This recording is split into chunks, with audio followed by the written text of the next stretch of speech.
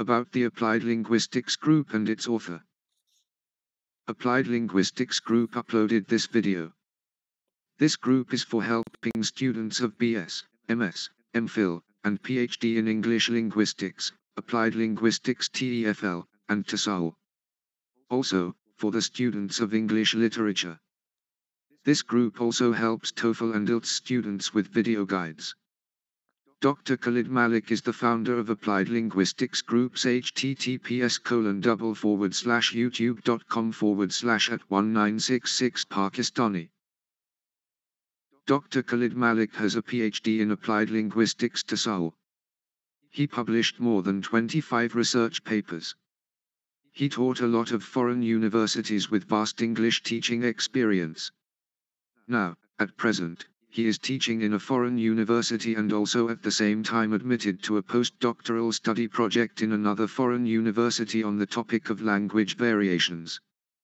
Interested students in BS, MS, MPhil, or PhD in English Linguistics, Applied Linguistics, TESOL, IELTS, or English Literature can join his YouTube Applied Linguistics Group for a free education guide. Grammar translation method: meaning, merits, demerits and techniques.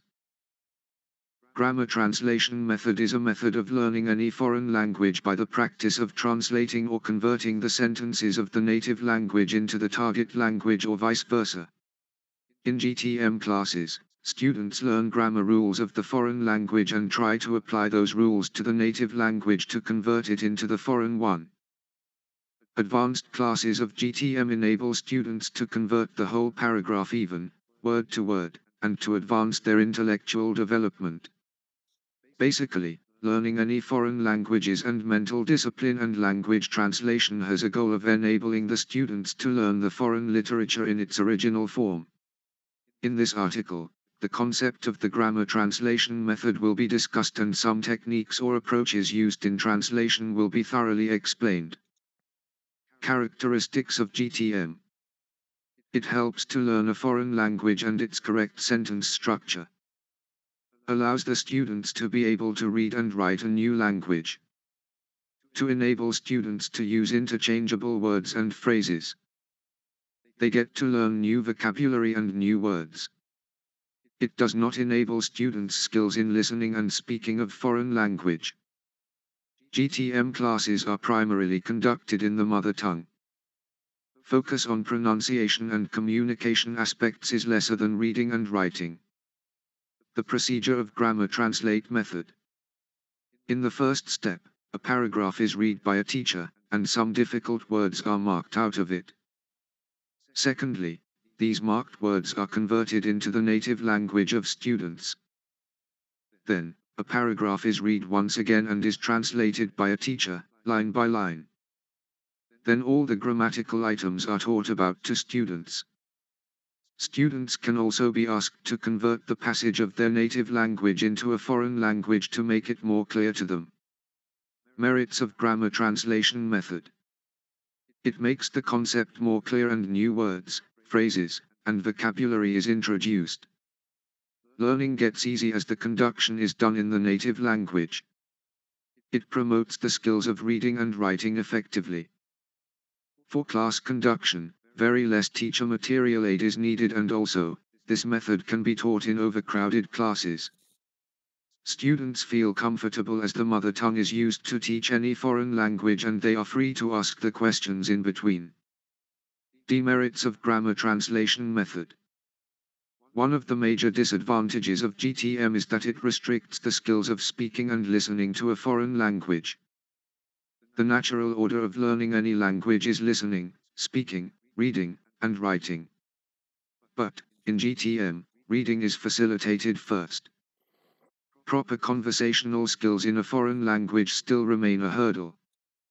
GTM focuses on formal and bookish grammar rules.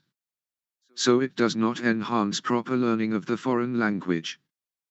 It takes time to translate each and every word under GTM as students are well versed in their mother tongue and they need time to think to translate. Techniques of GTM. 1. Filling the blanks. The teacher gives the exercises of some sentences or passages where some blanks will be there and students are asked to fill that missing words as per their own knowledge of translation or vocabulary of the foreign language.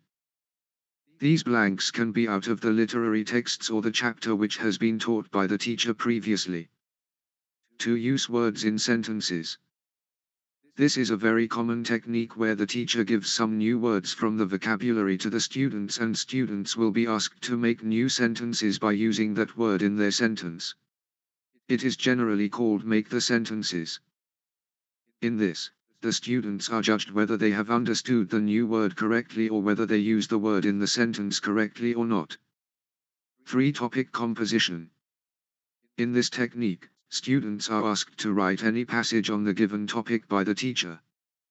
They will be expected to write a few lines about the topic. 4. Passage translation. In contrary to the previous point, a passage or a piece of text will be provided to the students and they will be asked to translate that whole passage, word to word, in their notebooks via writing or speaking. The main aim of passage translation is to make them understand that the grammar of the native language and foreign language is different and the word usage should be accurately done. 5. Comprehension questions. This technique is generally used in teaching any foreign language. In this, an unseen passage will be given to the students out of which they will be asked some questions and they are expected to answer that questions in their native language or the foreign language whatever they want. The main purpose of this technique is to find out that whether the students are able to translate the passage in their language and able to find out the answers. 6. Word meanings. The grammar translation method can never be complete without the knowledge of proper vocabulary and some important words of the foreign language. So this is one of the techniques where the teacher makes the students memorize all the difficult vocabulary on their own and students are expected to learn those words in order to translate them if they are found out in the lines anywhere in the texts of foreign language. 7. Inference building. This is again one of the common and widely used practice by the teachers to teach grammar translation method to the students. In this technique, again, a literary text will be provided to the students out of their books. They will be asked to write the central idea of the passage in their own words.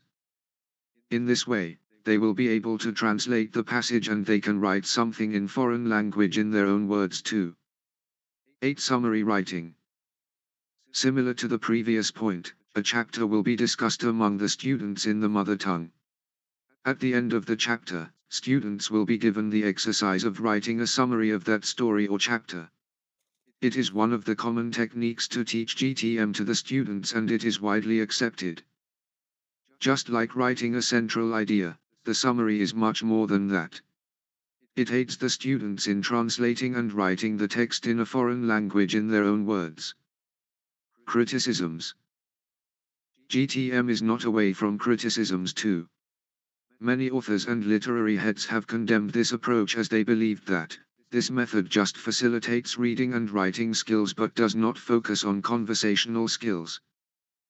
It also makes the students dull and boring as they get habitual of translating each line word by word and do not get quick in translation. This method also takes much time to translate. Moreover, despite learning the vocabulary of a new language, they will not be much able to communicate with others as they only know how to write and take time for it. That's why I hear many of the students saying, "Ma'am, can we write instead of speaking?" Conclusion. GTM is nothing but a method of teaching any foreign language in its simplest way. It is one of the oldest methods used since ages to teach Latin or Greek languages and now, modern languages too. English as a foreign language can be easily learned with this method. About the Applied Linguistics Group and its author. Applied Linguistics Group uploaded this video. This group is for helping students of BS, MS, MPhil, and PhD in English Linguistics, Applied Linguistics TEFL, and TESOL. Also, for the students of English Literature. This group also helps TOEFL and IELTS students with video guides. Dr. Khalid Malik is the founder of Applied Linguistics Group's https://youtube.com/@1966 Pakistani. Dr. Khalid Malik has a PhD in Applied Linguistics Tasawwur. He published more than 25 research papers. He taught a lot of foreign universities with vast English teaching experience. Now, at present, he is teaching in a foreign university and also at the same time admitted to a postdoctoral study project in another foreign university on the topic of language variations. Interested students in BS, MS, MPhil, or PhD in English linguistics, applied linguistics, Tasawwur, ELT, or English literature can join his YouTube Applied Linguistics group for a free education guide.